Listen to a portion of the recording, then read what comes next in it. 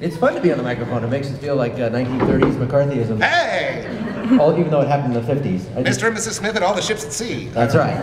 Well, hello, everybody. I used to be Rocko, and Rocko's not alive. I'm on your shirt. Yeah! I'm Spunky. And I guess we'll figure out everything else later. Good morning. Well, I started off by saying, you know, I think if we had to tag with one role, I said we've got Thor, Optimus Prime, and now obviously I would have to say we have. What did I do? Well, you know which one I would go with. I'd go with your spokes dog, but that's just me. Yo quiero Taco Bell. This is a Taco Bell dog!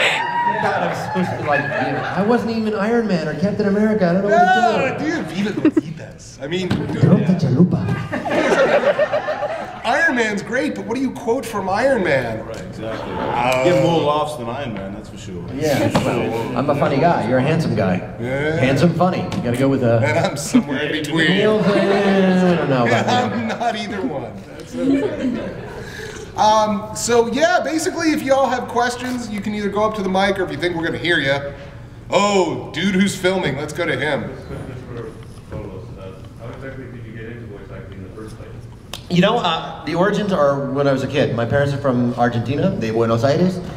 Y yo puedo hablar un poco de español, pero cuando hablar, I have a posh Argentinian accent. So my mom and dad didn't really speak Spanish, but I heard it all my life. And then my best friend's parents were from Glasgow, Scotland, John and Mary Haney.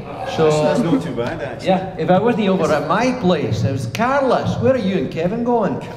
So I grew up with that, and then years later I go to college. I'm That's right.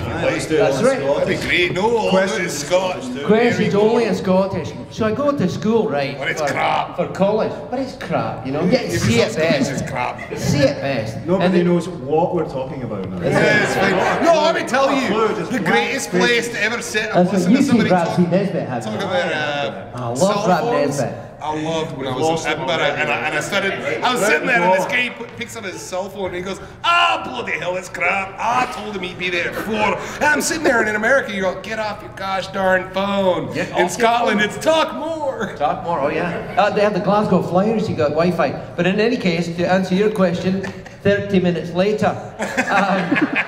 I got in after college through stand-up comedy. I was doing stand-up in San Francisco. There was a project called Rocko's Modern Life. Joe Murray, San Jose Mercury columnist, through MTV/Nickelodeon. I auditioned with no agent in George Maestри's garage. I did Spunky first. We tooled around with different voices. I said, what about this voice? And I literally read from an air conditioning manual. Hose B should be hooked into slot C. And they thought it sounded cool. They checked with Nickelodeon, and that was it. It was born, and that launched everything.